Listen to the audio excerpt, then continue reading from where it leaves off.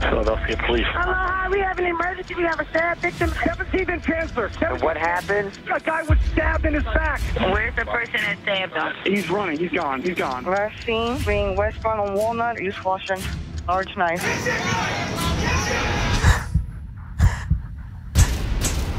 You see some brutal things. That crime that night was brutal. Sean was stabbed coming out of a restaurant in Rittenhouse Square. Everyone's in a great mood. It's a beautiful night. Less than an hour later, he's been what? Homicide called me, and they said Michael White is going to surrender himself. He started the altercation. Deliver your food, and Sean's still alive. How does it start with a traffic dispute and someone ends up getting stabbed? I remember watching the news, and all I remember seeing is the sadness in this boy's eyes. Sean was a good-hearted person. He was humble. It's hard to imagine this earth without him walking on it.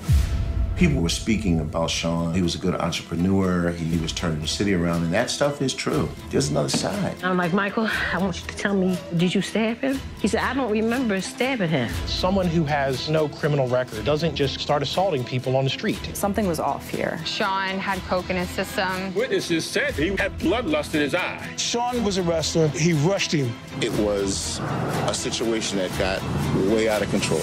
It became a big story because you were dealing with someone who had money, privilege, connections, and you had a kid from North Philadelphia. I just worried about when I was going to get the opportunity to tell the truth. If I don't make them feel where I'm coming from, it's over. An emotionally charged trial is set to... This is straight out classic self-defense. Michael White was protecting himself. That's why he had the knife in the first place. I don't know if he meant to kill him, but he meant to stab him damn hard. There was more to this case than what the media was reporting. This case is an absolute disgrace. You just wonder how this is going to play out. I scoured that neighborhood, looking for cameras, looking for witnesses. We found the video. Everything was happening so fast.